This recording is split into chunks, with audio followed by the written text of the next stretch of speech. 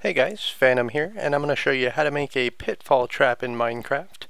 The first thing you want to do is figure out the location for your trap. I find the best one to be like right in front of your base or in the entrance to your base.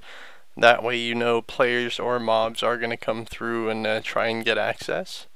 And you'll want to go ahead and straight back from the door, dig down. About 4 blocks should do it.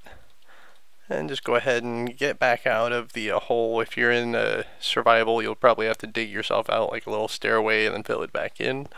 But once you have your hole, you want to go ahead and use a trapdoor on it.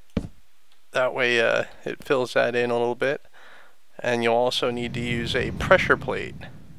And you'll throw the pressure plate down right there. That way if somebody walks up, they fall in the hole and the door closes behind them, so they have no hope of getting out. And if it's a player, they're going to be pretty well stuck and they'll have to probably dig themselves out. If it's a mob, they'll be pretty much permanently stuck, so you can come back and kill them at your convenience. And that's pretty much all there is for that. It's a real simple trap system. Probably not the best for player traps, but it is effective for mobs.